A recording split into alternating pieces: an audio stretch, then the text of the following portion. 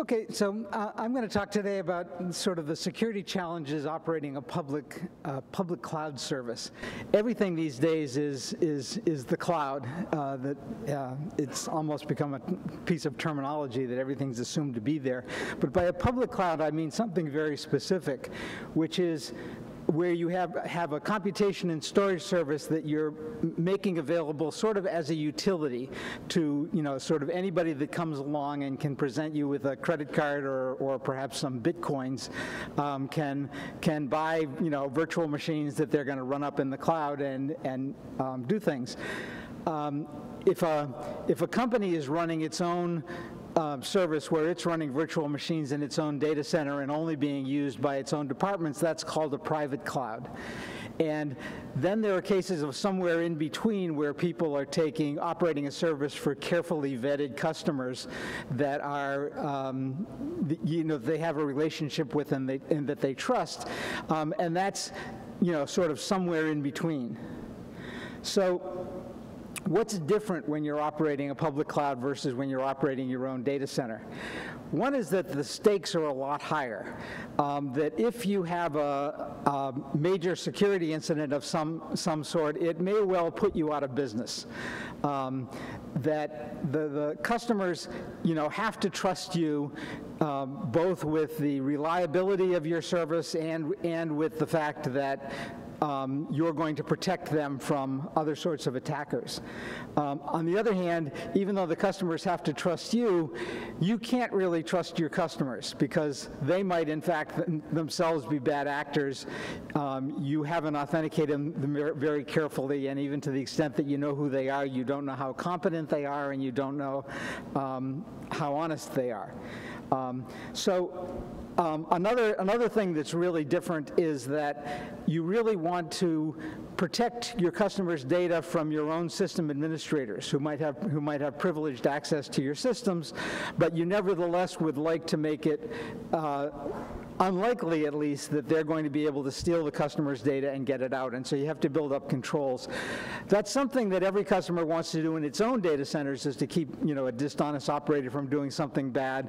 But again, what's good practice inside an enterprise might be a contractual commitment that you're making to your customers as to how you operate. So what aspects of operating a public cloud are the same as operating a data center? Well, there's sort of the attacks that we all have to deal with. You want to detect attacks on your system, and you want to prevent them. You want to mitigate any sort of DDoS attack that's coming in. You have to protect the various services that you're running from each other. You have to keep all your patches up to date, and you have to try to minimize the attack surface so that you only expose those interfaces you absolutely have to expose, because each one that you expose is another way that if you have a bug, some bad guy could get in. So if you take what a customer views a public cloud as looking like, they sort of see it as they're sitting off in the corner, and now instead of having to order and install machines, they just have to provision them through this interface, and then they load up their application and they run it, and then the customer's customer or the end users really don't know that the difference between operating in a public cloud or operating on some data center run by the enterprise. From the provider's point of view, the provider sees this, but also sees that there are multiple customers in there, and that the goal is that the customers really aren't aware of what other customers are present. They should be completely invisible to one another. And the whole goal of the economic basis of the public cloud is that if you have lots and lots of customers, the growth of resource requirements is going to be more predictable. That any individual company, doesn't know whether it's going to, shrink by 100% next year or whether it's going to grow by 200%. Whereas if you have enough customers and can average them out, you can make a better prediction as to how much resources you want, and you can get them into the pipeline and get them provisioned. The attacker's point of view on a public cloud is, oh my God, look at all these new attack surfaces. There are all these places I can attack, and I can attack the way I've always attacked things by going in over the websites, but I can also try to attack the provisioning service, and I can attack customer service at the cloud and lots of other places. So security basics, keeping the bad guys out. There are lots of things that you have to do when you're operating a data center. You need to, authenticate your customers. You need to authenticate your administrators. You have to, get your programmers to use good coding practices, and you have to configure things carefully and run anti-malware and, anything else you can do, all these standard things. But the responsibility for these things is now to some degree divided between the cloud provider and the customer who's running things there. So this is when you're looking at attacks that are just coming in over the network, that the network-based defenses like firewalls are now things that become shared resources. The cloud provider is going to want to share those resources between different customers. And exactly, configuring firewalls can be very tricky. Only the customer is really going to understand what it is the application's doing, what needs to be let through and what can't be let through. But only the cloud provider is really going to understand the configuration of the network and how things are connected together and where things are going to come apart. So these different sources of information have to be integrated in order to properly configure the tools that are going to be out there. The typical data centers don't expose their servers to the full onslaught of the internet. Firewalls are nearly universal. And there's also all kinds of intrusion detection, hardware and software that watches the network. There are DDoS mitigation hardware out there, and people install things like SSL accelerators and things like that. And getting them configured correctly is a hard thing to do. And one of the advantages that's happened out in the real world is that different people buy things from different vendors. And all the firewalls are a little different, which is actually makes life harder for the attackers, because if an attacker can figure out how to break through one firewall, there's some set of people that he can now attack, but there are a whole lot of others that he can't because he hasn't figured out the other ones. The economic advantage of the cloud is that things are centralized. The cloud provider is likely to pick one set of tools, and to the extent that an attacker can get through those tools, he can get at all the customers in the cloud. And so this becomes you can spend more on tools, but once you've done so, if an attacker can reverse engineer it, and now you're exposed. So there are advantages on both sides. Diagnosing problems when you are under attack and you're trying to figure out what there are, you want to look at both the logs that are coming in from your applications and the logs that are coming in from the network. But the different logs are owned by different parties who have to keep the information private. One customer's data can't be exposed to another customer, and so how you do that is a very tricky problem to resolve. So. In a public cloud, you typically can't bring up get your own firewall hardware, the same thing you've been using for a while, and install it at the vendor's site, unless the cloud provider is going to pick some sort of firewalls to use, unless you can get the firewall vendors to actually port their software to run on virtual machines, in which case it'll run inside the cloud, and then customers will have that option. So one of the things that cloud providers need to do is encourage the various firewall vendors to, in fact, port to their platform so that it can be made available to their customers. So the cloud vendors have to be able to be competitive and provide equivalent tools, or get the commercial ones to run in their sites. The customers can bring diagnostic hardwares to analyze what's going on their networks. The same thing is, the cloud provider can do that, but the customer of the cloud provider really can't. And then a big problem is that, as they say in the horror movie, the call is coming from inside the house, that the attacks on customer sites might well be coming from inside the same public cloud, that the bad guy might be able to, can buy a virtual machine just like anyone else and can use that there. So firewalls that only protect you from the internet are no longer sufficient because you have to protect one customer from another. The advantage that the public cloud has, though, is that cloud providers can afford to hire sort of the best security experts to be able to look at these problems when they come up. A problem that's extremely rare for one customer is going to be an everyday occurrence for a cloud vendor because it's going to be somebody's going to be under attack.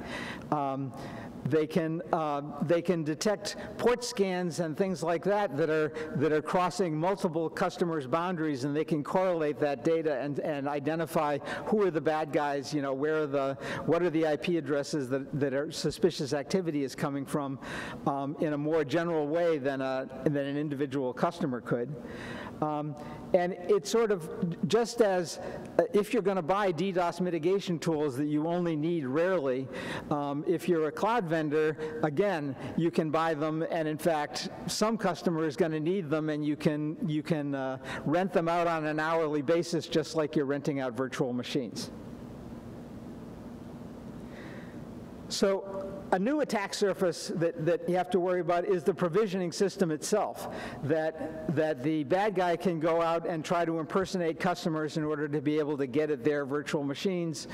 They can allocate new virtual machines in the customer's environment and things like that.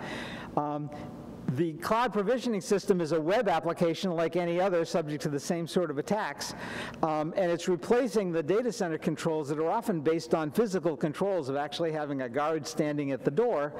And so this particular application really has to be rock solid against all forms of attack, including DDoS attacks.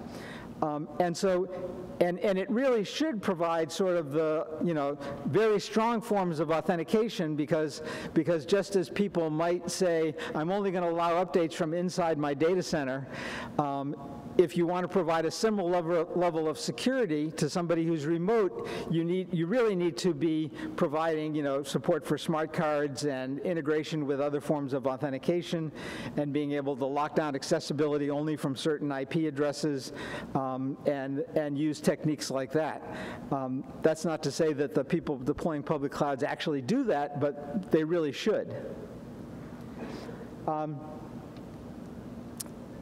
And then, as I mentioned before, the bad guy might actually buy a service and use that as the platform with which he uses to attack other things. And so he has a lot of bandwidth available to him and can try to break out of the bad guy's sandbox. So a new security challenge that comes with is in addition to keeping the bad guys out, is keeping the bad guys in. We're essentially creating a little enclave, a computing environment that we want to make sure the customer can run whatever he wants to in there, but that he can't get out of there and mess with other parts of the cloud.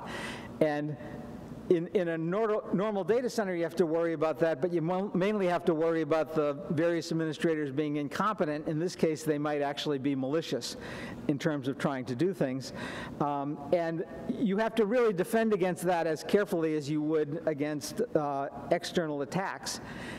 Operating systems are designed to keep users apart, but none of the operating systems that are popular today anyway really can offer the kind of airtight control that would reliably prevent a bad guy from influencing something else going on the same platform.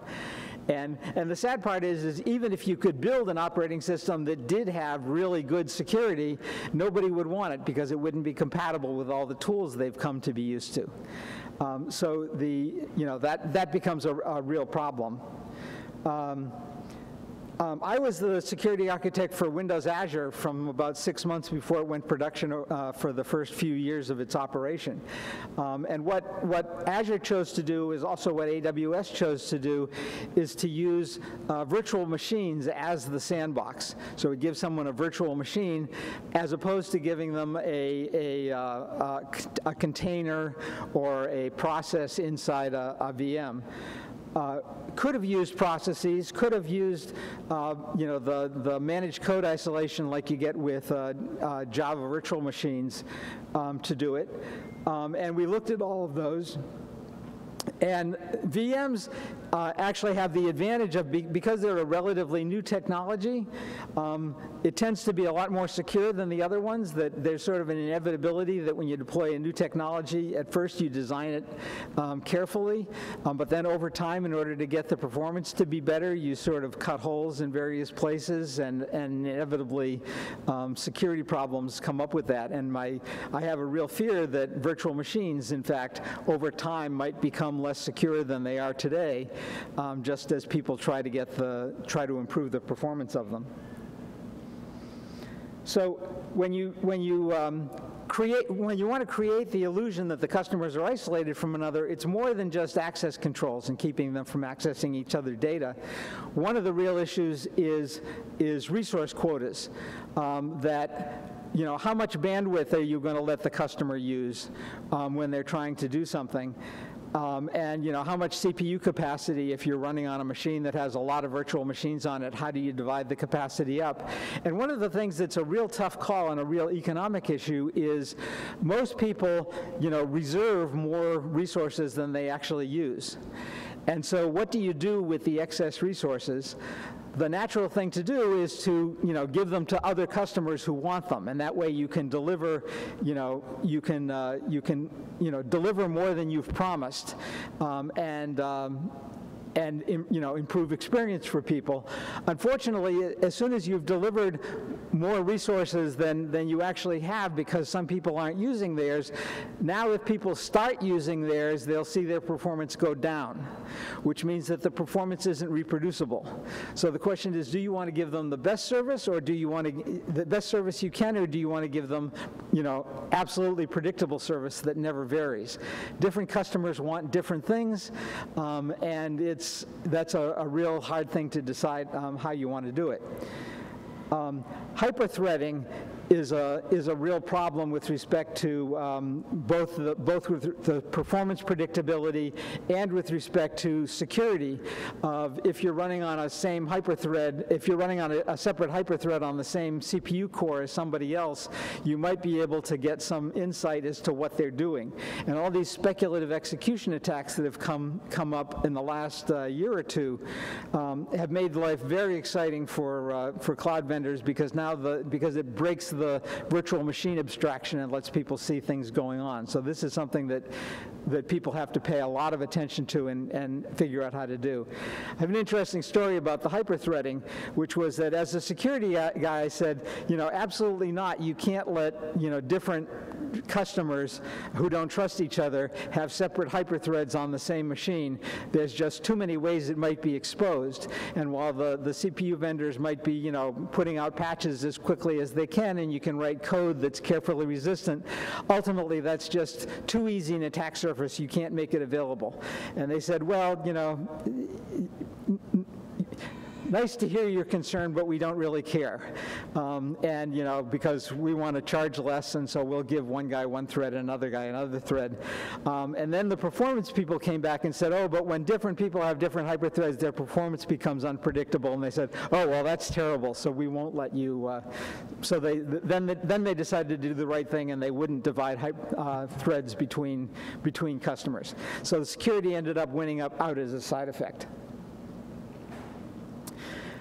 Social engineering the support people. What happens when the customer really did forget his password and he calls up and he wants to be able to get back in? How do they authenticate, and how do you keep bad guys from exploiting the same paths for getting in there? And this becomes a matter of training, because the bad guys are all, carefully know how to play on the heartstrings of the emergency of the situation to be able to get back in. Protecting customers from the cloud administrators, there's always going to be a way that a sufficiently privileged user can get through the access controls. Either recover from some disastrous situation, or there has to be a way to update the controls, and when you update the controls, they'll do different things. So the cloud developers and operators, might be tempted to, do some various forms of corporate espionage, and the cloud provider has to make sure that's difficult. And certainly one of the things you want to do is make sure that anything that they do is easily trackable, so that they'll get caught if they tried. If not immediately, then as their activities are audited. But you have to set up, strong controls that keep people out of these things. And furthermore, you need to have them be documented procedures, because your customers are going to want to know what they are. And you're going to need auditors to show that you're actually following the procedures that you say you're following. Customers want to be protected from governments. It's interesting. It used to be France that was noted as being the country that committed all this corporate espionage on behalf of its businesses, of foreign businesses. Now it's the U.S. that everybody's worried about. But there are always going to be governments that are going to abuse their power to be able to get at things. And how does a cloud provider provide, again, a comparable degree of protection for its customers than the customer could get if they were operating their own site? Some of the laws are written such that if you post your data with a third party, it's not as well protected as if you keep it on your own site, because the assumption is that if you post it with a third party, you don't have the same reasonable expectation of privacy. That law works against public cloud providers. There are legal battles being fought over who has the right to get at which data. Cloud providers will, comply with valid subpoenas, and so, but cloud providers also tend to be multinational organizations. Exactly which governments have the right to do what inside those provisions. There are technologies that should be able to protect things like Intel's XGX, which allows you to run things in an enclave that even the operator can't break through. And one of the things that's not known is whether this is in fact going to be the answer to the cloud provider's problem, or whether it's going to be just a way to get them locked up, because they have the data and they're ordered to provide it, but they technically can't. And so what happens? Nobody's really found out yet, and there's a legal precedence to happen. So those are all the things we thought about before we deployed the system. What actually happened when we opened it up? Well, the first attack we saw was there were bots that were creating attacks with stolen credit cards and exhausting our resources. We thought we were doing really well. The sales were going up faster than we thought, and we posted some really good month's revenues, and then all of a sudden the credit cards started bouncing. We thought about this issue and thought how to protect it, but the thought was that it wouldn't be a serious problem because there was no way for the bad guys to make money on it. And unfortunately, this was just as Bitcoin mining was becoming a thing, but before the hardware had taken over, so you could actually make money on it with stolen VMs.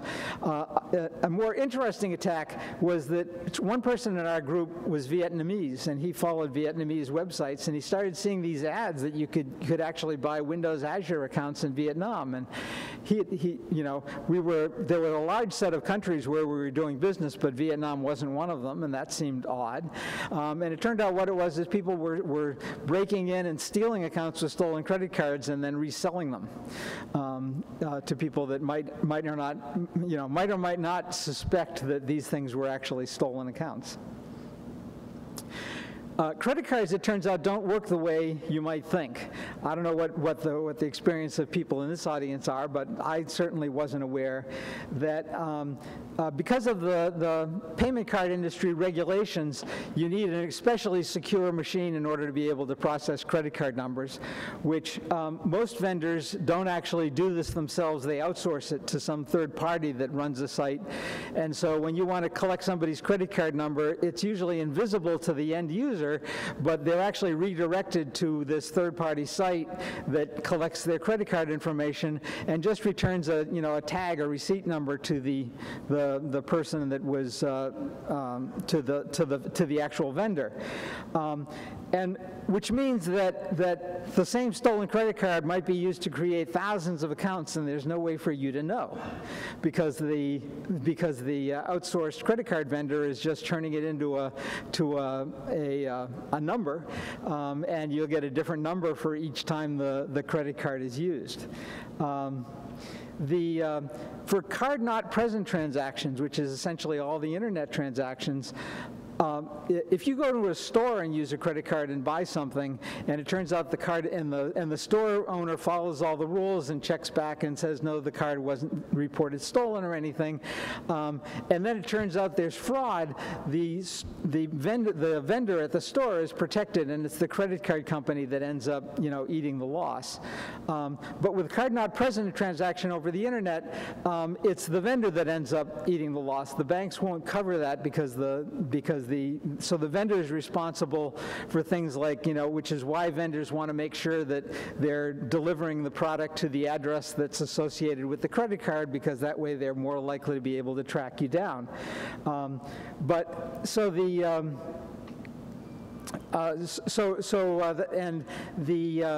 So the vendor is responsible, and furthermore, they're responsible even if the loss isn't recorded till months later. So somebody steals a credit card, they start getting charges to it. They might not notice immediately, and a couple months later, you eventually find out that there's a problem, and so you can cancel that account, but they've registered lots of others that are going on in parallel that they'll just move to. So the other problem that we found was, what do we do when our customers attack the internet? This was not really a big concern. We were worried about our customers attacking other customers, but it turns out that having a platform where you can go out and send out spamming data, or have DDoS bots, or organize your, set up phishing sites and stuff like that, are all things that the bad guys want to do, and these are essentially an attack on the internet. Of course, all the vendors, in this sense, I've often thought that a public cloud vendor should think of itself more as an ISP and less as a providing computing services. It's really providing high bandwidth access to the internet from something that the bad guy controls. And so the ISP is not responsible for what the bad guy does, but they do need to take some responsibility for managing the network and what kind of things can go on there. And so, one thing is that you don't want to get bad press for being the host to these bad things, but it's actually worse than that, because the cloud providers are a good platform because they provide more anonymity to customers. That Comcast, when you go out and get an account, they know where you live because they went up and hooked up the wires. When somebody comes in over the internet with a credit card number, they can then disappear, and you have no idea who it was, and it's hard to hold them accountable. So it turns out that out on the internet, there are automated systems that will punish you for bad behavior. So IP addresses that are the source of spam and malware fairly quickly get detected and blocked. So you might be able to get away with something for 5 or 10 minutes, but in fact, very quickly somebody will report it, and through automated systems, a lot of the systems on the world will stop listening to your traffic. But in the cloud, if you can go out and you can rent an IP address with a gigabit of bandwidth for 15 minutes, those automated systems are going to work, and they're going to blacklist that IP address, but that's okay. You shut down that VM, you start up another one that's going to be at a new IP address, and the retaliation is going to go against whoever that IP address gets assigned to next. And so it's not just a matter of being a good citizen. It's going to be a matter of nobody's going to want to work on your platform if all your IP addresses have been blacklisted. So So you'd like to be able to detect bad behavior. Well, how do you distinguish, you know, a spam agent from a mail relay that's distributing email to a distribution list? They both look very much the same if you're just looking from the outside. If somebody's doing lots and lots of DNS attempts to look up names, you know, how many are they allowed to do before you decide that actually what they're doing is an exhaustive search of the namespace? Attack as a service is actually a useful thing. If somebody's trying to test the resilience of their system to DDoS attacks, you know, buying a cloud service to actually roll out a DDoS attack in order to see, you know, whether your mitigation techniques are working is a reasonable thing to do. So you clearly can't, you know, but that very much means that you can't distinguish that case from the case where the person's actually using it to do DDoS.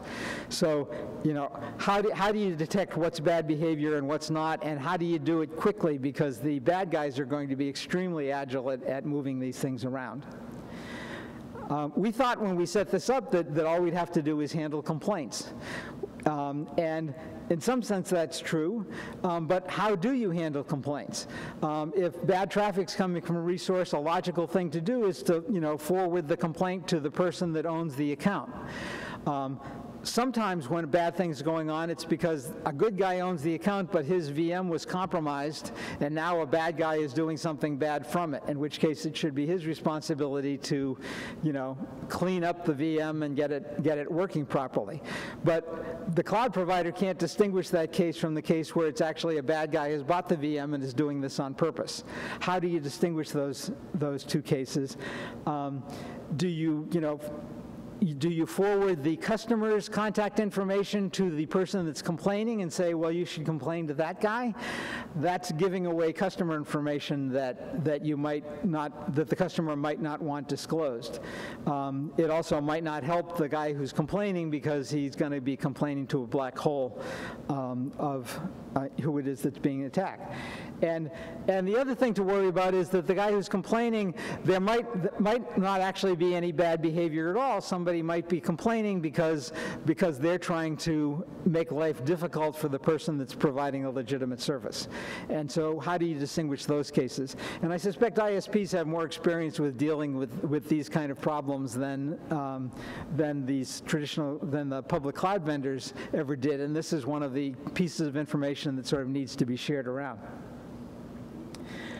Another very interesting one, it has to do with takedown notices, that if someone claims that you have posted, you know, this copyrighted information that people are downloading, and the main thing has been with music and movies, the laws were, you know, written as a compromise, and they say basically if you're a public service and somebody else has used your public service to do this, then, you know, you have so many hours from the time the complaint comes in to take it down, or else you'll be held responsible. If you take it down within that number of hours, then you're not held responsible. The person who actually posted it is, to the extent that they can find them.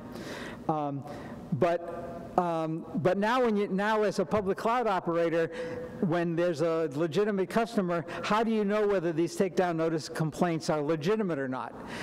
If you block something every time you get a complaint, then legitimate customers are going to get blocked.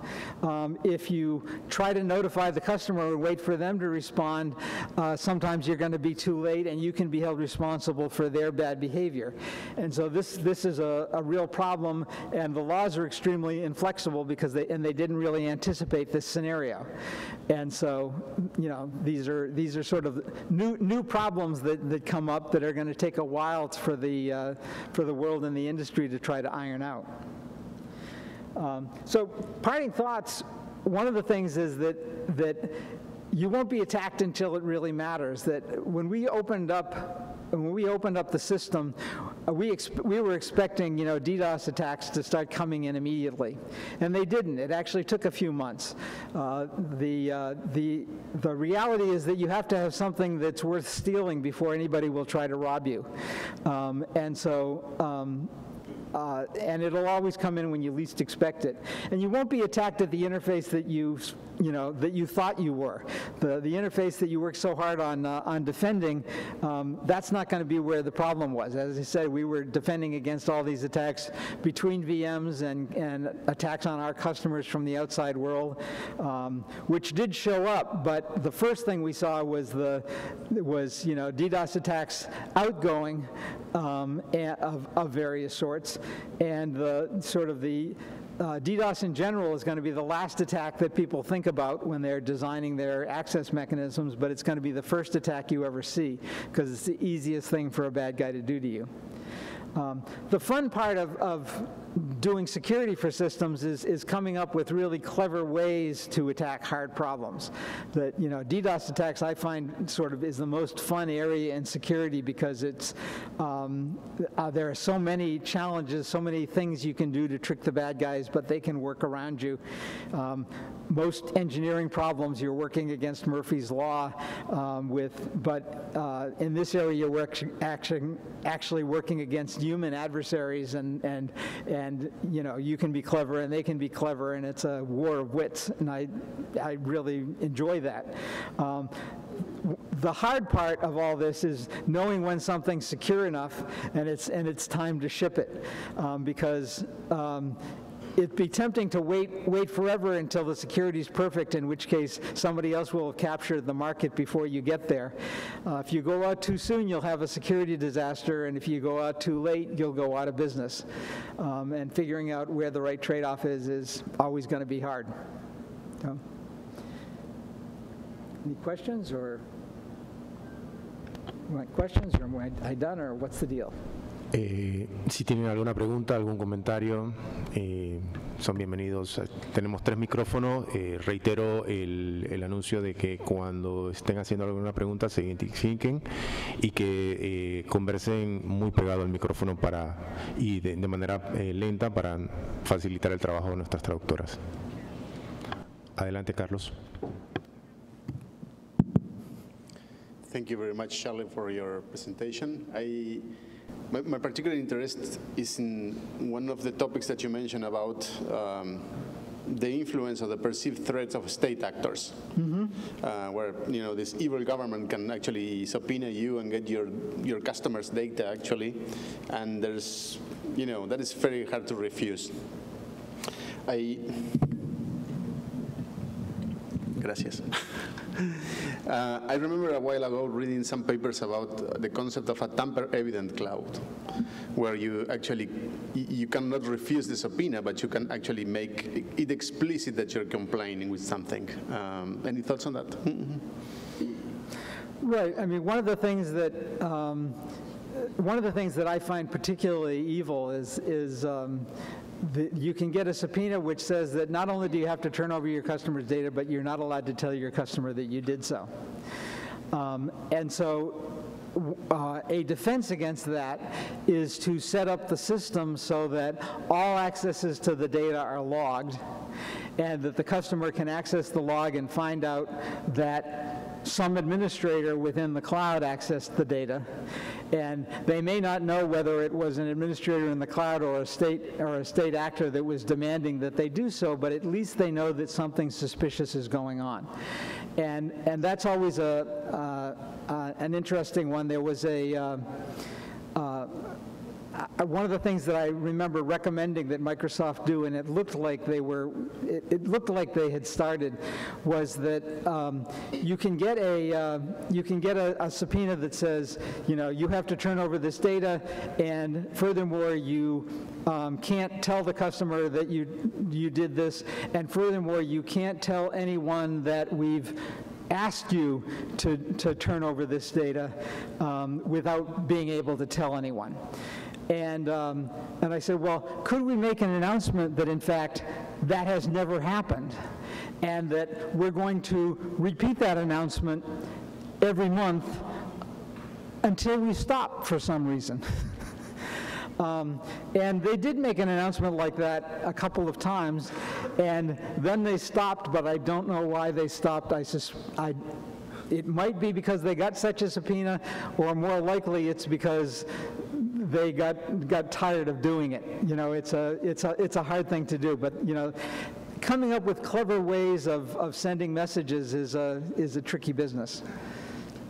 Thank you very much. Gracias, Carlos. Les recordamos que pueden hacer sus preguntas también en idioma español y portugués, y para lo cual Charlie tiene un traductor. Adelante. Hola, I'm Douglas. One of the challenges on cloud provider was a few years ago the filtering the traffic from south to north. Traffic was normal in a data center, but east-west traffic was a problem. It was solved by the intelligence of the vSwitches on the virtualization, but with the latest service as a container as a service, where the traffic doesn't come out from the virtual machine, it's an issue. It's a problem. How do you think that it's correct solution for that? How your proposal for that to filter, to analyze the traffic between two containers inside a same VM? With no possibility to look to that. Right. Well, yeah. I mean, one of the problems with you know, firewalls were traditionally built that, you know, as a separate piece of hardware that sits on the network, and the problem is that the network has been moving further and further. That, you know, first with virtual machines and you could have two VMs on the same server that are doing things, and there it's unnatural to route it, you know, externally through a piece of hardware, and with containers inside a single operating system, even more so.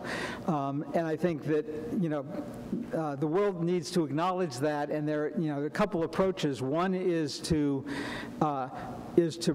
you know, essentially prevent the east-west traffic, make it go the long route, the expensive route out and back in, where performance is not an important consideration. When is an important consideration, you really need to move the firewall functionality down into, you know, at least the hypervisor, and for containers actually into the operating system, probably as its own container inside that same operating system. Yes. Muchas gracias. Adelante. Go ahead. Hola, sorry, inglés, por favor. Michael Pettamore's Linux Magic out of Vancouver. One of the things that we've been discussing here and in a lot of the other RIRs is talking about valid data for who is and how to actually reach the operator of an IP address in case of an issue. They may have been hacked or something. Now, of course, when we're looking at somebody, you mentioned you were working with Azure and of course, doing these design policy decisions. But when you have a large set of IPs out there where there is absolutely no visibility on how long that operator has been using that IP, who's operating it, etc., you must have had some thoughts about the requirements around who is and SWIP when you designed this. Could you maybe reflect on the business decisions that I guess allowed them to sort of thumb their nose about over the intent of who is and SWIP? Well, I mean, there are both technical challenges and then political challenges. You know, one of the technical challenges, for example, is that particularly as IPv4 addresses become more and more scarce, that even knowing an IPv4 address doesn't tell you who it is you're talking to, because there are going to be multiple people natted behind the same address. And in some sense, a lot of the tools that want to do those reverse lookups need to be generalized to be able to do reverse lookups not just on not just on IP addresses, but also on the ports within them to be able to do that reverse lookup. It does seem to me that what cloud providers ought to do is if they have customers, when they're renting out IP addresses, they ought to dynamically update the various databases so that somebody who looks up the IP address will find the customer who's there. Those tools might or might not be responsive, be able to be updated quickly enough. They were sort of designed for a case where people owned IP addresses for months or years, as opposed to now when people might own an IP address for minutes. But certainly, we need to leverage the existing tools to the degree that we can, and we need to build new tools to the extent that the old tools don't work. I can't really defend the behavior of people that don't bother to set up the reverse lookups. Essentially, effectively, they're taking responsibility for the owners of the things if they don't expose who the owners are, and for relaying the messages. It's a difficult thing with respect to who's accountable for what. A lot of these rules are not really written down. They're word of mouth and they're what experiences go on. So. One thing that tends to happen is that people figure out that, oh, well, these guys are harboring lots of bad guys, so we'll just blacklist their whole set of IP addresses. And sometimes that will get people's attention enough to start behaving in a responsible fashion. But there sort of aren't rules, and everything's enforced by convention, and there's a long learning curve for people. So I'm interested to see how this set of rules evolves, but I don't really know the state of it, and don't really know what the highest priority things to fix are. Adelante con una pregunta remota. Creo que es la última pregunta y pasamos entonces al siguiente orador. Adelante. Bueno, tenemos un comentario de Marcone de Brasil. Él comenta, el Internet tiene que ser neutro. ¿Ahora sí? Bueno. Comenta que el Internet tiene que ser neutro, los datos de los usuarios deben ser protegidos, al igual que los registros. Su comentario.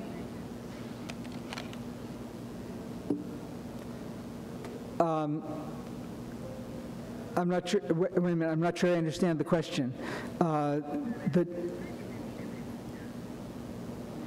It's not a question. It's a comment. Okay. Bueno, muchísimas gracias. Thank you very much, Charlie. Vamos a darle un fuerte aplauso a Charlie. Seguimos en la siguiente presentación. Tenemos a Carlos Ortiz con Uptown RPKE de la CNIC. Adelante, Carlos.